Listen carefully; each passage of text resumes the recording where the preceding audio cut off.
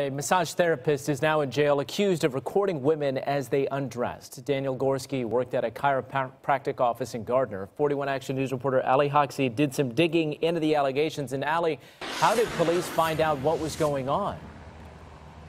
These court documents state the man's girlfriend found the videos of women undressing inside of this chiropractor's office behind me. That's where Daniel Gorski worked as a massage therapist.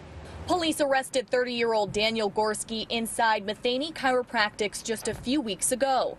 Charges against Gorski state he had drugs on him at the time of his arrest. Videos of women changing inside the office came from Gorski's girlfriend. Court documents state they have identified one woman in the video as a 21-year-old who was back home from college getting an adjustment. She told police she was completely unaware she was being recorded. We went inside the clinic to speak with Dr. Matheny. A secretary told us he wasn't interested in talking, but that people working inside the clinic are heartbroken. She says Gorski has worked as an independent massage therapist at the clinic for the last 6 years. A statement from Dr. Matheny's lawyers states the clinic is cooperating with police and that they themselves are looking into the matter.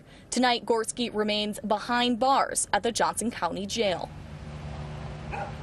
Police tell me they're currently not looking for any other victims at this time. However, they're encouraging anyone with additional information to come forward.